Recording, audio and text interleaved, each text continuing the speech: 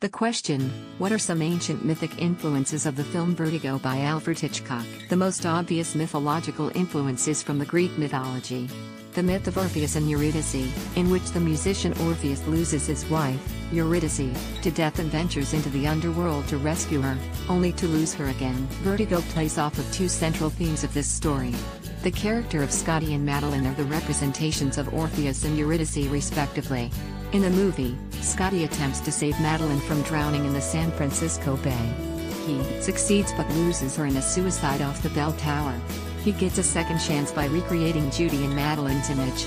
He achieves the resurrection, but loses her again when she plunges from the bell tower.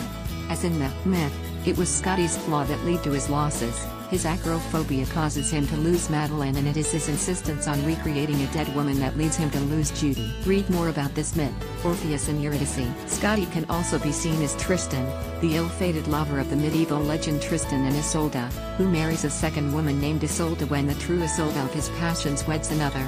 That legend ends with the death of Tristan and the suicide of his beloved, just as Vertigo ends with Judy/Madeline's accidental death and Scotty's living death in the wake of tragedy. Read more about this myth, Tristan and Isolde. The Roman myth of Pygmalion in Galatea is also a clear influence on Vertigo. The sculptor Pygmalion, Scotty in the film, uses his art to create a sculpture of the perfect woman, Vertigo's Madeline, and then tragically falls in love with his creation.